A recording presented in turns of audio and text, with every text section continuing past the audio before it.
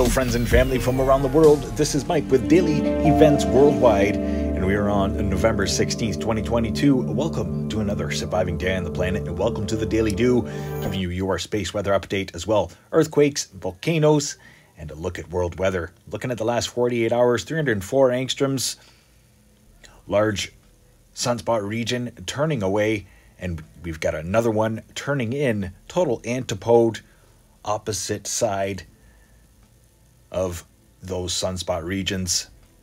Looking at the last 48 hours, incoming on the left hand side, large coronal hole on the southern hemisphere and pretty sizable sunspot region behind that. Looking at outgoing, very spastic and flaring sunspot region on the left hand side. Plasma filaments on the right hand side, one of them destabilizing there in the last view. Closer look at the sunspot regions, brought to you by Solar Dynamics Observatory. We've got a filament stretched across the northern hemisphere and the southern hemisphere right now, with a large coronal hole and fiery sunspot region turning in. So busy sun starting to pick up again. Having a look at multi-spectrum imagery.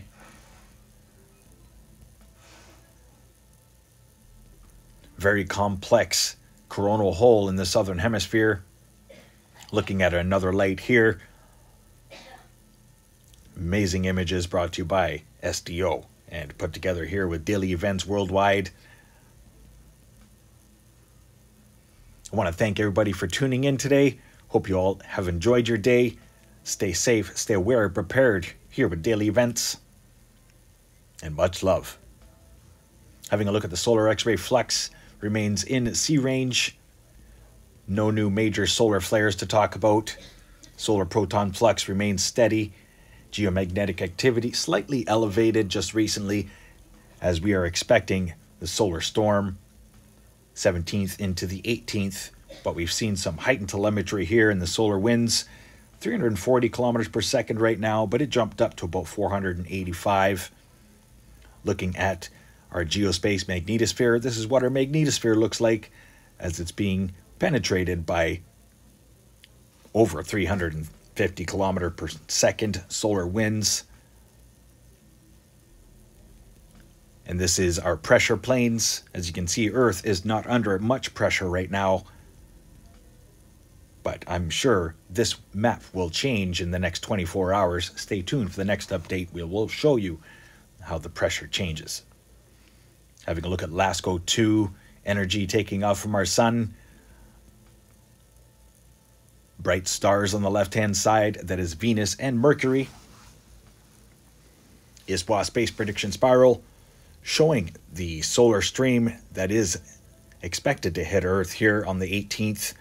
It's going to quickly move in on the 17th into the 18th, so tomorrow and the day after. Schumann resonance for today, a power of 37. Healthy spike there today, wow. Amplitude of 37, quality of 8.2, power of 18.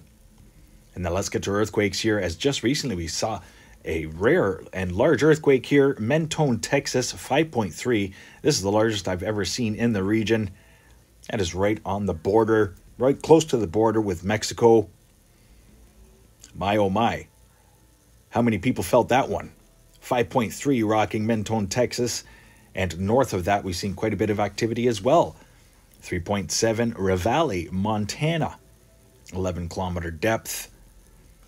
And just south of there in Idaho, 3.0, 3.6, southern Idaho. Seen about 6 earthquakes there today. But still, strange place for a large 5.3 earthquake, North American plate. Heads up. 4.4 there, Barica, Panama. Minor activity through the Caribbean. Notable there in the Northeast. New earthquake. South America. Still very quiet for my liking. A 4.8 is the only one reported here. Coquimbo, Chile. And as well a 4.5, Palora, Ecuador. Going further south, South Scotia Plate, South Sandwich Islands, 5.2, 62-kilometer depth. Minor activity continuing through Alaska, largest being a 3.7 there, Denali Park. And then a very deep and rare earthquake as well here, Heilongjiang, China, 577-kilometer depth though. Wow. Just north of Korea. 4.2, Japan Islands, Japan region, Volcano Islands region. And then a sizable 5.5 here, Bengkulu, Indonesia. Sumatra has been very busy as of late. 5.1 there, reported yesterday. 4s and 5s across the Philippines and Indonesia. 4.5 here in Hevaluluoto, Tonga, 466-kilometer depth just recently. Notable there, south of Australia, 5.0 and a 4.9, Macquarie Island. And quiet across the African plate and up into Europe. Having a look at the last 7 days for earthquakes across the planet. No major issues right now, but some strange earthquakes in strange places. Mentone, Texas, 5.3 earthquake.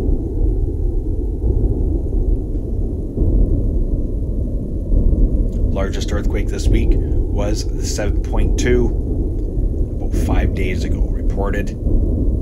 But things are definitely picking up. Yesterday we were sitting at over 260 earthquakes across USGS. Right now we're sitting at 230. Let's get to the Pacific Disaster Center showing the most recent satellite imagery and as well the most recent volcanoes to update you for. Looking at 168 active hazards right now, and many of these are floods. Just updated about an hour ago. Probably got 100 floods across the world right now. Got a brand new volcano awakening, Copohue in Chile, Argentina. About 8 hours ago, putting out an alert. Scrolling through here, try to find the rest of the volcanoes that are erupting today amongst all of these flood alerts across the world.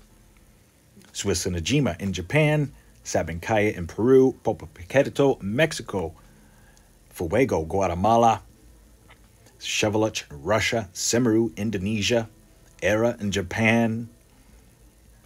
So that's about 7 volcanoes getting updated today, and one of them awakening, Copohue, Chile-Argentina border.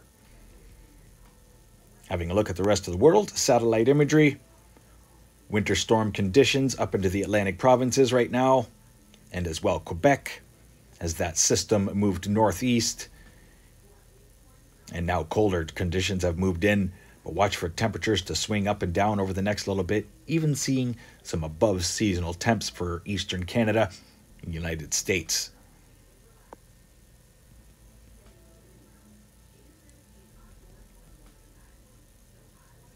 Lots of moisture moving into Europe this week, and as well parts of Central Africa.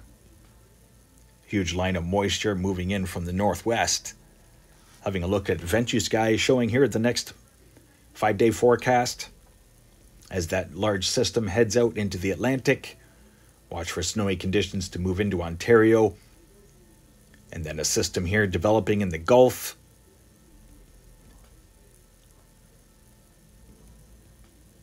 That could mix with some very warm temperatures and head north. It may even graze the coastline here, but models are showing it quickly being ushered out into the Atlantic. Very dominant, cold front across Canada right now, eastern Canada. And then by Thursday, the 24th, watch for a big system to move in through the Central Plains, overlooking the west coast. Dry for the next few days until about Sunday or Monday, till the next systems come in. Snowy conditions and as well some very windy conditions as an atmospheric river of moisture heads your way to BC, Washington border. Overlooking South America and the Atlantic, no major tropical systems developing. Daily evaporation rains throughout No major systems there affecting South America. Africa, not much to report here either. Next few days, daily evaporation rains, central regions. And Europe, you've got two low pressure systems affecting you right now. One over the Mediterranean will be heading up into Eastern Europe and then into Russia. But some pretty strong systems here by next weekend, heading into the Mediterranean and as well coastal regions, Ireland and the UK. Watch for stormy conditions to move up into Turkey this week as well. Long range forecast. Southeast Asia and Indonesia, Malaysia. No major tropical system developing, but some pretty heavy rains through parts of northern, southern Sumatra, and then a big system heading into Pakistan. Overlooking Australia, down under. They've had some abnormal amounts of rain this year already, and they've got some pretty big systems affecting them over the next few days, especially western parts. You could see some torrential flooding. Quick look here over the Pacific, showing the systems gearing up for the west coast, and as well a look into the southern hemisphere. Long range forecast here for temperatures. Towards the end of the month, we actually could see some above seasonal temperatures for eastern Canada and as well the United States. But those cold temperatures are lingering just above the Hudson Bay. And the polar vortex is set up. She is raring to go. Cold temperatures affecting most of eastern Canada right now, but not dipping as far south as we think it would. Quick look at the southern hemisphere versus the northern, and as well I'm going to show you versus last year at this time. I want to thank you all for watching today. I hope you enjoyed today's video. If you did, please don't forget to consider leaving a like, comment where you're watching from, tell me how much you enjoy the videos. Thanks again for watching. Much love. Stay aware and prepared. Stay young and have fun. And get your daily due. Bye-bye now.